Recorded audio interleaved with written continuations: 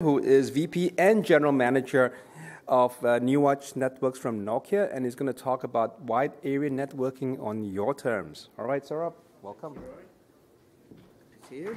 Do you want to stand here, or you want to? I'll use this. Stay in the light.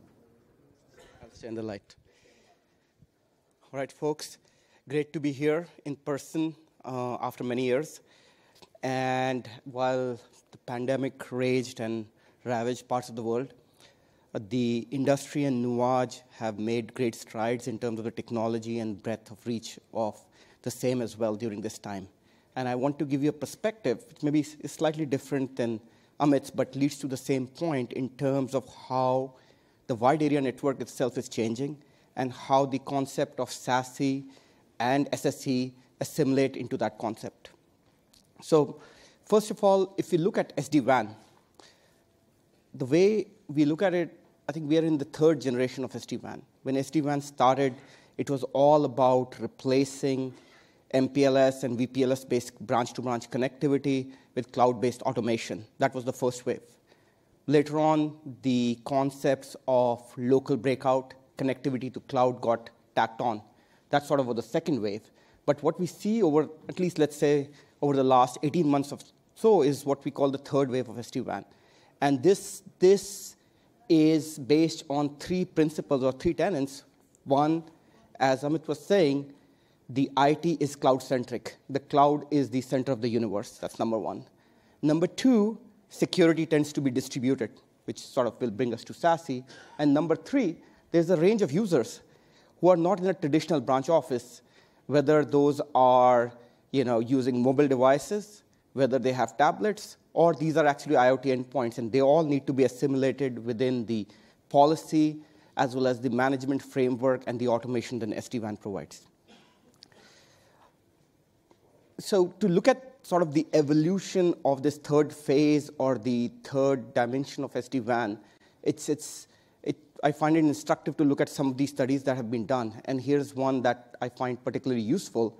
So John Burke at Nemetes Research came out with this WAN study, and the key takeaway there is the fact that 74% of the enterprise branch traffic is off WAN. That means 74% of the traffic is not going from branch to branch, and that's a big deal. And if we break it down further, almost 27.5% is going to the cloud. Equal number, 28% is coming back in from the cloud, whereas 18.5% of the enterprise traffic is within the cloud or is coming from endpoints such as mobile and IoT, which we traditionally do not consider as part of the branch. And this is important because this phenomenon, this trend is what's driving the evolution of the WAN itself. And as we look at it, we have to rethink how the WAN is structured. And what that means is we have to place the cloud at the center of the WAN. This does not mean that the WAN is any less important than it was before. As a matter of fact, I would argue the flexibility, the scale, the distributed nature, the open protocols that WAN need to have is more important than ever before. It needs to now interwork not only branch offices, but also IoT, mobile endpoints, work from home audiences, and at the same time being resilient and being open to security add-ons. If we look further at some of the vendors and fellow vendors in this room who were not traditional WAN or IP networking vendors, they are now part of this journey. And that's been great from enterprise innovation, enterprise flexibility perspective. But one thing we have to remember that not all enterprises are created equal. And that brings me to this little concept called SASE. At the end of the day, SASE is an architectural framework. And what it calls out is, at the root of it is the fact that as users and applications are distributed, so ought to be the security and network functions. And from that point of view, it is incredibly powerful. It is incredibly future-proof. And it combines, another way to break it down is it combines SD-WAN and SSE as cloud security components. But to treat SASE as a single vendor product will be a mistake. To take it as the architectural concept is the way we need to evolve the industry. And the reason for that is no enterprise is created the same. the WAN as well as security requirements differ based on their geographic reach, their core business, the nature of their LAN design. And the flexibility that we have brought to the industry with SD-WAN, with the openness, and which has created this new range of vendors, we don't want to take it back by the introduction of SASE.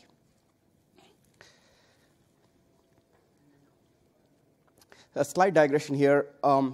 There's this fable from the 70s and 80s that's talked about the fact that nobody ever got fired for buying IBM mainframes. Now, but voila, as you moved along, the 80s, mini computers came in, followed by PCs, virtualization, cloud, and so on. So that whole notion got destroyed in the process. And while we move towards SASE as an architectural framework, I'm sure as a community, as a grouping, we don't want to go back to the same world and say that everything ought to be brought from a single vendor. What we need is the flexibility of choice.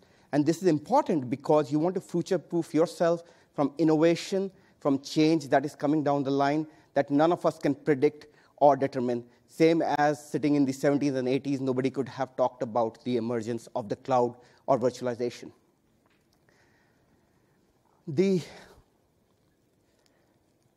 And as far as Nuage is concerned, the approach that we have taken towards SASE, when we started out as a SDN company, as Roy was saying, SDN was the term back then in 2012, we focused on building a platform with open protocols, with standards-based protocols, with open APIs, and with the flexibility that can cater to a range of data center use cases at that point in time.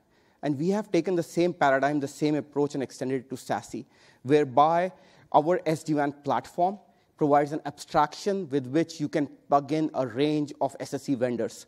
And this plug-and-play approach gives flexibility, gives openness, and gives the choice back to the enterprise where it belongs.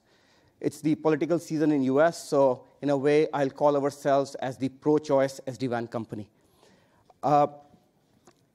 The impact of this choice, going back to innovation, is also the extension of use cases that we can provide with our open approach. We have a thing called Service Edge, which is the abstraction on top of which you can plug in multiple SSE vendors. Some of those are partners, and some of those actually are competitors. But that's the choice we want to provide to the enterprise based on their use case, based on their demands. But what it has also done, this Service Edge, is extend the reach of SD-WAN policy, the SD-WAN cloud automation to use cases, including IoT endpoints, which have traditionally struggled to be connected onto the cloud and to headquarter resources.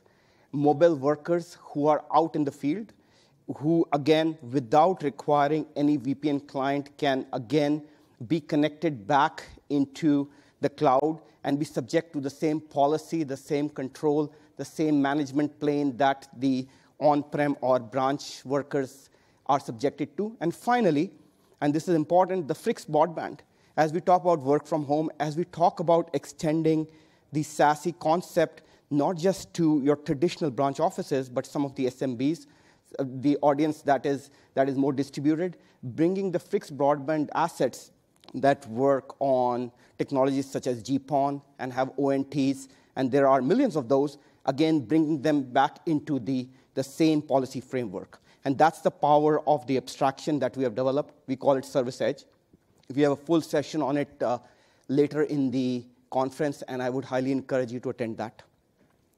Digging a little bit deeper into these use cases, the first one around mobile and IoT, the idea here is to attract the traffic from enterprise SIM-based devices and IoT sensors onto the Nuage Service Edge without requiring any change or without requiring any additional client to run on these devices. And that's the magic sauce, that's the secret ingredient that we have. But once that traffic reaches the Service Edge, it can be subjected to the SD-WAN policy as well as be brought within the confines or the constructs of your SSE solution of choice. The second use case, of course, is plug and play with SSE.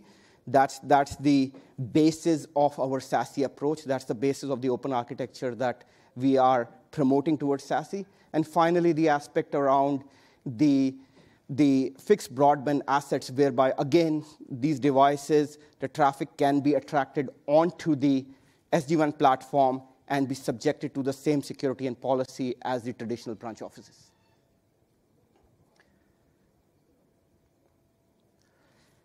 To end, let me leave you with a customer use case, an example of a multi-vendor SASE architecture that we have deployed. This is an Australasian, which means Australia and New Zealand-based paint manufacturer and retailer, one of the largest in that part of the world. And they have a range of retail shops, distribution, and manufacturing. And it may seem like a simple retail case, but it's anything but. Their front of the shop experience is very traditional. Of course, it has point of sales. It has private and public Wi-Fi. It consists of integration back into their supply chain. But their back of the shop involves being able to mix and match paints to get the right tints, to be able to have their trucks that are in motion deliver the quantities of the ingredients and the components, the chemicals that are needed in real time.